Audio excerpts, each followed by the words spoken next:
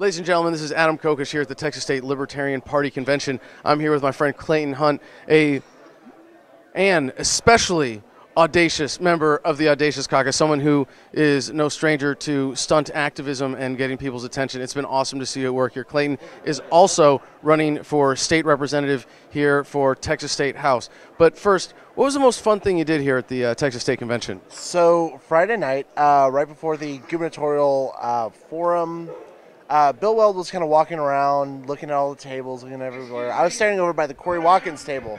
Love freedom innovation, of course. And kind of saw him coming, postured myself where he was going to be there. I said, hey, can I get a picture with you? Had my friend Desiree Lindsay, who's also on the Audacious Caucus, waiting for me. Tyler got some pictures, and JC, who's also another Audacious member, because we kind of all just wrong neighborhood him. He was in the wrong neighborhood. Just had my Hillary Clinton for President 2016 flag. I just took it out. Desiree took a picture, took some video, and JC was making a face behind it. And he asked after the picture was taken, who did I just endorse? And I was like, oh, don't worry. You've given her an endorsement before.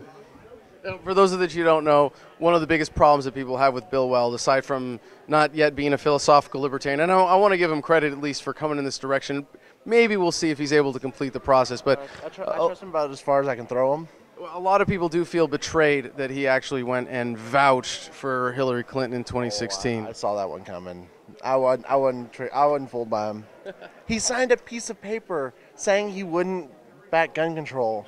And then literally, as soon as he's got the nomination, he's like, well, a handgun is about a weapon of mass destruction. And the 5-shot standard military rifle from 1900, I think. Do you think he's an infiltrator, like deliberately put up by outside forces, or do you think he's just kind of confused and politician trying to come in and likes the LP more than Democrats and Republicans at this point? I think it's more of a opportunist. I think he sees a growth. I think he sees a chance of being relevant. I think he sees that there's energy and a lot of upward movement.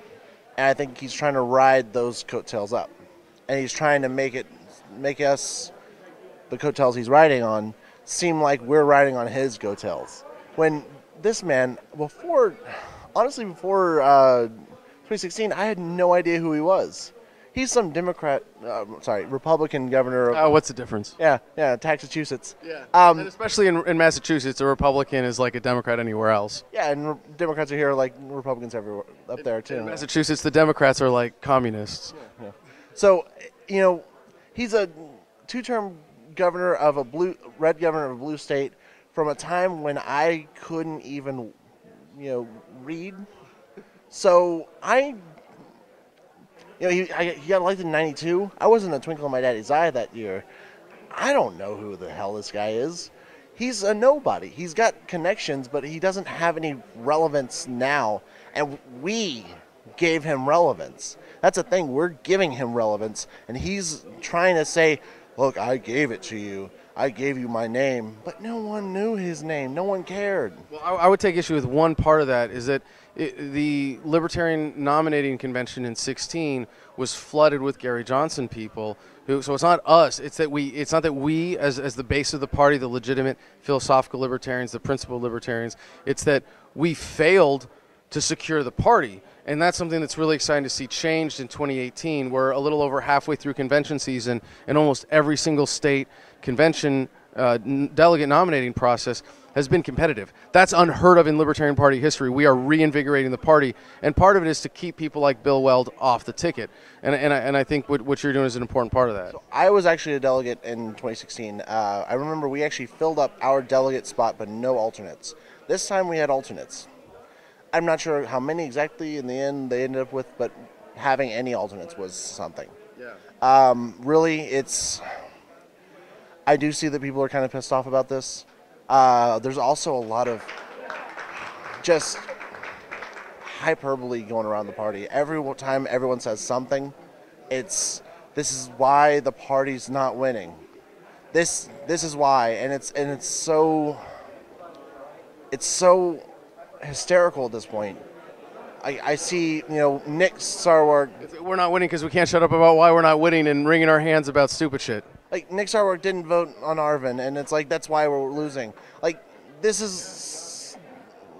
Nobody cares. Nobody outside the party cares. Yeah. Like, with my thing with Nick is I don't like the way that he negotiated the Johnson-Weld contract. He had sole authority to negotiate the Johnson-Weld contract, and when it came to a vote before LNC, before it was like finally locked in, they were like, wait, what's this indefinite NDA that we hear of? And to see the contract, we had to sign this NDA, which includes a clause saying we can't ever talk bad about the campaign ever. Ever. Well, hold on. We're getting really inside baseball here, but you had another fun thing that you were trying to get past here, and they adjourned. If I was a little more conspiracy-minded, I might say in order to avoid letting Clayton take the microphone. What was your proposal that you were going to bring to the floor here? So it was a proposal between that myself and my good friend JC put up, and it was to change the official font of LP Texas to Wingdings. I think that's where we win. I think that's where we win. See, it is a unifying piece of legislation. Honestly, also the fact it helps us with our Senate race, because our senatorial candidate is going up against a candidate who is well known for his love of cryptic symbolism from his use of it in the late 60s as the Zodiac Killer. Do you want to explain that reference? Ted Cruz is the Zodiac Killer. All right, go ahead, guys. We here are presenting the best proposal ever, signed by 35 delegates from LP Texas, that they adjourned to keep us off the mic. We will not be silenced. They're afraid of this document. They're afraid of this document. We have the documents. Hear that, Alex Jones? You hear that, you hack? We have the documents. Not on the desk. Not on the desk. Right here. Right here. You can see it. And it says that, whereas Wingdings is the most inclusive font, objectively, anyone who truly values unity will co-sponsor this motion to adopt Wingdings as the official font of LP Texas. So signed by 35 delegates. 35. 35. Changing the world. One font at a time. One font at a time. And tell us about your race for the, what are you running for, and what are you doing with this campaign? I'm running for Texas House District 145. I'm running against a long-term Democrat who hasn't had a challenger in the primary, hasn't had a general election challenger for years. I am going all-out libertarian.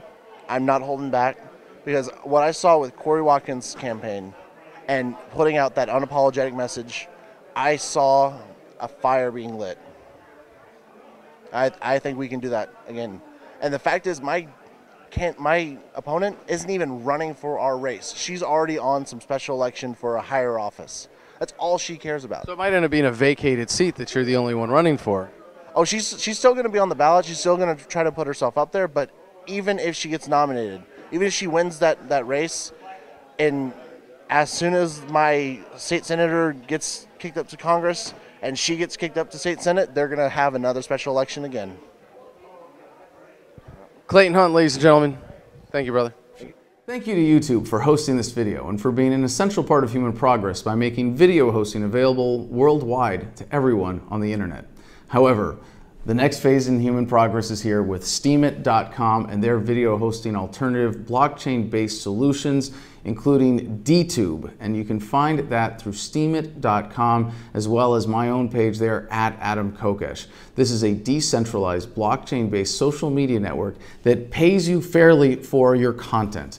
Already, I'm regularly making more there with a single post than I do from an entire month on YouTube. So please join us on the next frontier of the information revolution at Steemit.com. And if you want help getting a leg up there, I'm happy to re-steam your posts and make sure that no one is starting from scratch. Just email me one of your favorite posts at adam@thefreedomline.com and we'll share it on my feed.